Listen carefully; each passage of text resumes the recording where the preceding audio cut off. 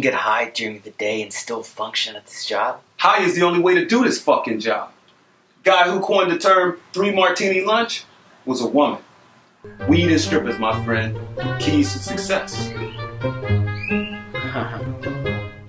Right. I gotta say, I'm really happy to come aboard of the team, and I want to do everything that I can do to make as much money as I can make for the clients. Fuck the clients. Okay. You got a girlfriend? Yeah. My wife, Teresa, she cuts hair. Congratulations. Name of the game?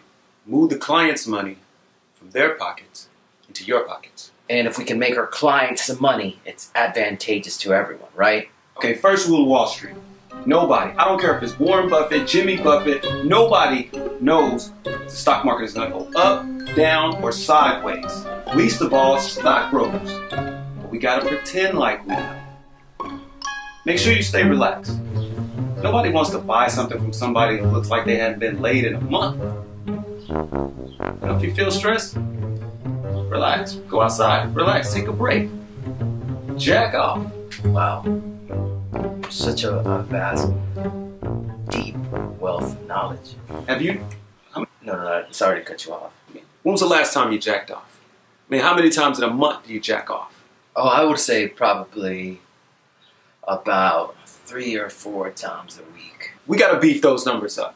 I jack off twice a day. Once after I work out, once after lunch. That is amazing. Jacking off is the key, and I highly recommend smoking weed. So it'll help you type faster, and that's better for me. Churn 'em and burn 'em, baby.